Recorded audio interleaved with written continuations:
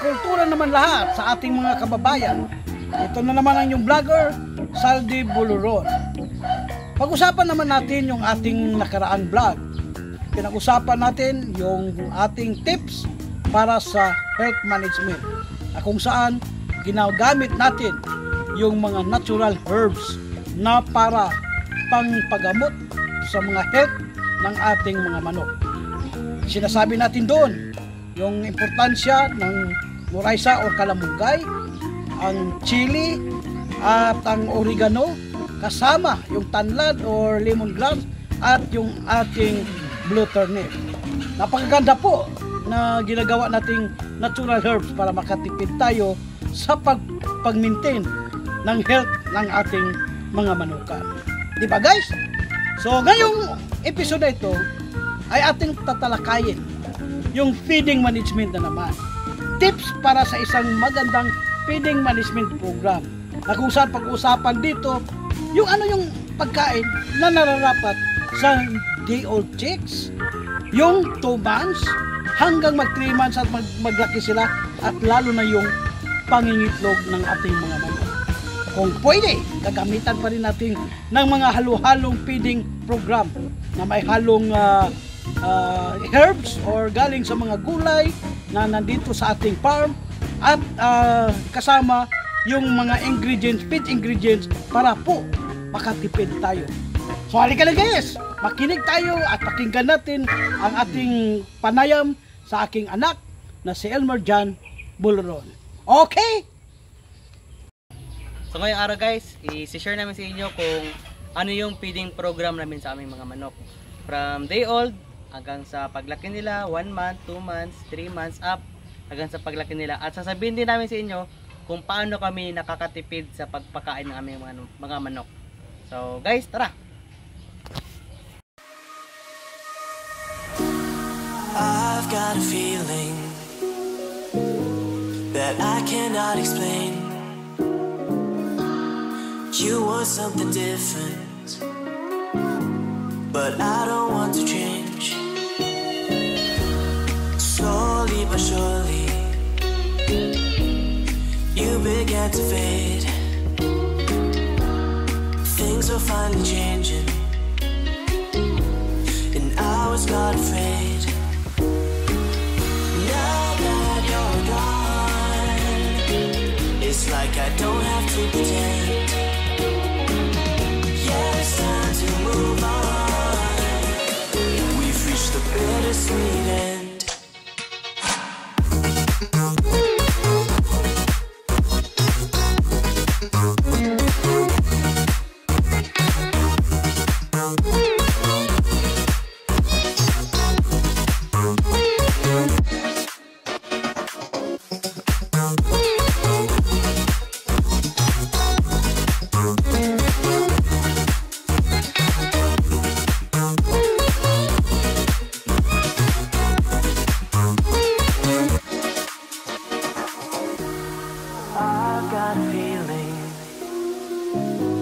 That I cannot explain.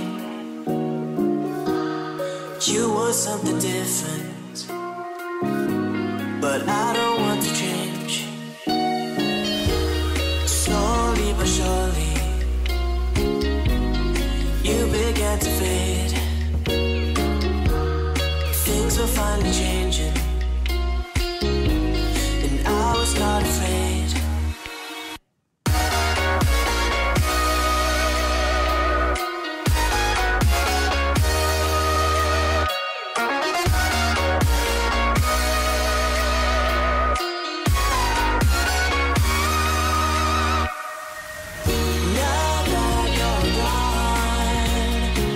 It's like I don't have to pretend. Yeah, it's time to move on. We've reached the bittersweet end.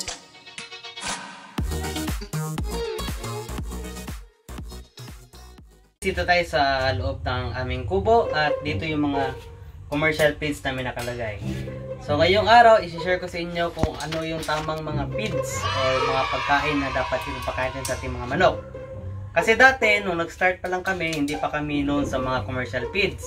So, pinapakain namin is yung mga kanin lang at mga anong mga kain nila dyan. At napapansin namin, matagal silang lumaki. So, yun pala, yung mga manok natin ay nangangailangan talaga ng mga tamang nutrisyon sa kanilang katawan para mapabilis ang kanilang paglaki.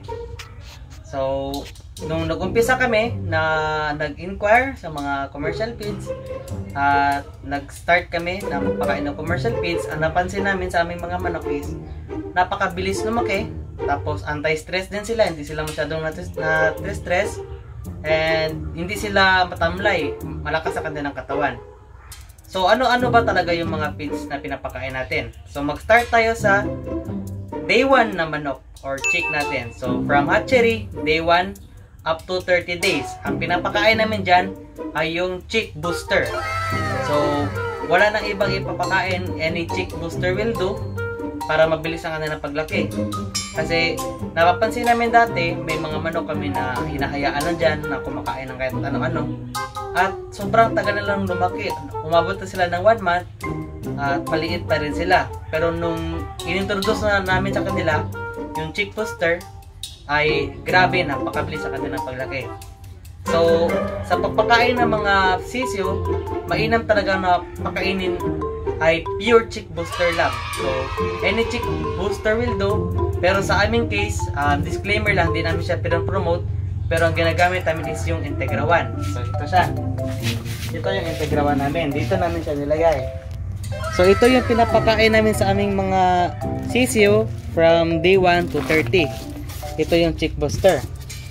So, after 30 days, so 1 month na siya, 1 month to 3 months, mag-change naman kami ng kanilang pagkain. Which is, i-introduce naman sa kanilang katawan yung starter pellets o yung Integra 2. So, lahat ng aming pinapakain is from BMEG na Integra. So, itong Integra 2 ay mas malaki yung kanyang nutrisyon na i-compare mo sa Integra 1. Kasi ito yung stage talaga, no? From day old to 30 days, then 1 month to 3 months, yun yung pinakamasaya lang na stage sa ating mga manok. So, ito yung mga commercial feeds natin, ang pinakmainim talaga na ipakain sa kanila kasi ito mga commercial feeds natin ay mayroong tamang nutrition. May calcium, may protein at iba pa. So, yung mga sisiyo natin is masaya lang, so kailangan talaga nila ng tamang nutrition sa kanilang katawan. So, pagdating ng 3 months na sila, 3 months up, ini-introduce na natin sa kanilang katawan yung maintenance pellets. So, doon na tayo papasok yung pag-maintain sa kanilang katawan. So, ang pinapakain namin dyan is Integra 3. Actually, meron tayong Integra 2.5, pero hindi namin yung masyadong pinapakain at hindi pa namin na-try yun. Pero, so far, Integra 3 yung pinapakain namin. So, sobrang ganda rin sa kanilang katawan kasi maintenance pellet siya. Then pagdating ng mga 7 months up, na napapansin namin yung mga manok namin is nag-start ng mag-lay ng egg. So ini-introduce namin sa inyo yung Integra 4, which is the breeder pellets na. So ito yung type ng pellet na pag pinapakain mo sa ating mga manok, is yung manok natin nagiging fertile at nangingitlog sila pag na-uupahan sila ng mga lalaki natin mga manok. So, sa pagmimix namin ng Integra 4, actually sa Integra 3 guys, from day 1, chick booster, from 1 month to 3 months, is yung starter pellets. So, pure lang talaga yung lahat, no? Pagdating ng 3 months, pag kumakain na sila, pag i-introduce namin sa kanila yung Integra 3 or yung maintenance pellets, hinahaluan na namin ng crack corn, which is yung mga mais is galing sa aming farm na pinadala-dala namin sa market para ipacrack doon, then yun ang ihalo namin sa feeds para meron din silang carbohydrates sa katawan nila. Pagdating sa Integra 4, hindi lang crack corn ang hinahalo namin, hinaluan din namin yan ng mga 7 kinds. Yan yung mga buto ng sunflower at iba pa, yung mga 7 kinds. Mabibili yan siya sa mga agribet natin na mga supply ng mga source ng ating mga manok na pagkain ng mga manok. So meron din yung slasher or 7 kinds or conditioner, tatlo yan. Pero sa aming case, 7 kinds lang yung binibili namin kasi mas mura siya. So 7 kinds, 7 kilo. Then sa Integra Porto 7 kinds, 7 kilo. Tapos isang sako ng Integra 4 which is 25 kilos. So mabibili to siya. 25 kilos ang talagang isang sako niya. Then half sako na nakukuha namin na mais sa aming farm. So yun, ginapakak namin half sack. So yun ang i-mix namin. So ganun ang pag-mix namin sa aming mga pagkain sa mga manok. Pero hindi lang yan, hindi namin to siya ginapure pagkain talaga kasi masyadong gasto. So ngayon ipapakita namin sa inyo kung paano namin pinapakain ang mga manok namin na matipid, na nakakatipid kami. So yun guys, yung kanina na kumuha kami sa market ng gulay na leftover na hindi na ginagamit kasi kadalasan tinatapon na yun sa palengke. At yung coconut grease natin kasi natural oil talaga yun siya ng coconut. So yun, imimix natin yung gulay, coconut grease at yung mga pellets natin na 3 months above. Yung 1 month, day 1 to 3 months, pure pellets na yan. Yun yung feeding program namin. So guys, sana may natutunan kayo. So tingin tayo guys kung paano namin ito i-mix.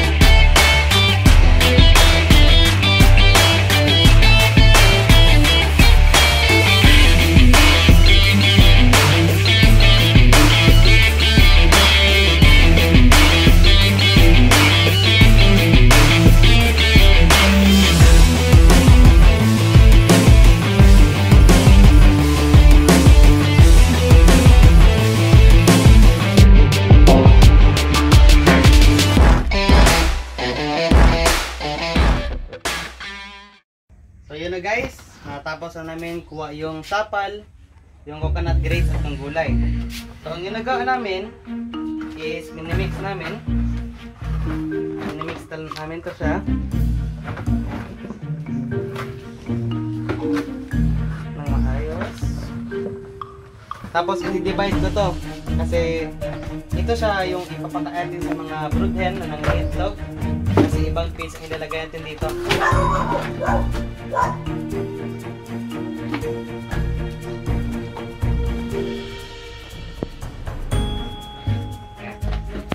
So ito yung sa mga brood hen natin at ito yung sa mga 3 months up na mga manok natin. So guys, remember nyo yung probiotic na ginawa natin. So ang ginagawa namin is kukuha kami dito ng isang nalagyan lang.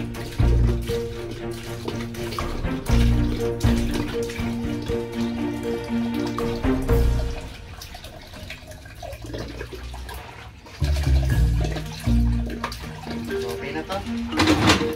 Itong probiotics na ginawa natin is mimix natin na dito. Sakto na mabasa lang siya. At dito.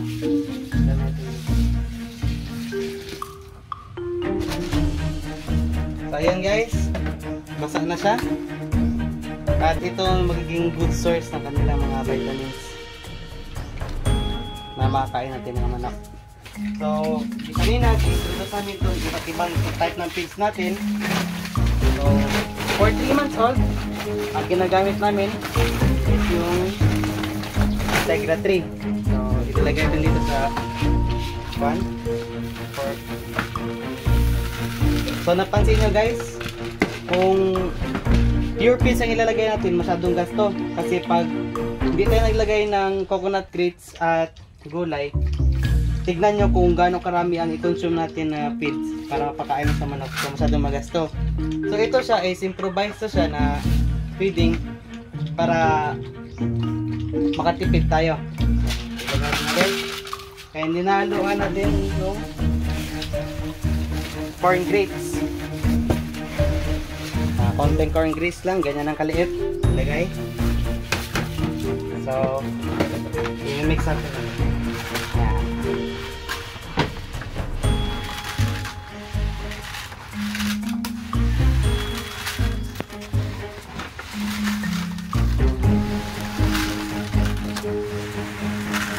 So, ito siya guys. Ready na ito siya ipakain. And lastly, para sa ating mga brood hen, ay yung mixture natin na sinabi ko kanina. Yung Integra 4, i-mix sa 7 kinds, at cracked corn. So, ganyan lang karami. Okay na to.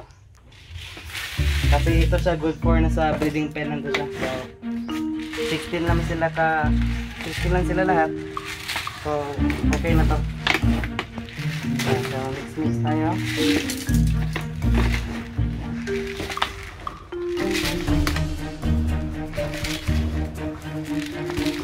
Ayan. So, tignan nyo guys, paano natin natipid yung ating mga feeds. So, yan lang. So, ito na guys, papakaya tayo ng mga.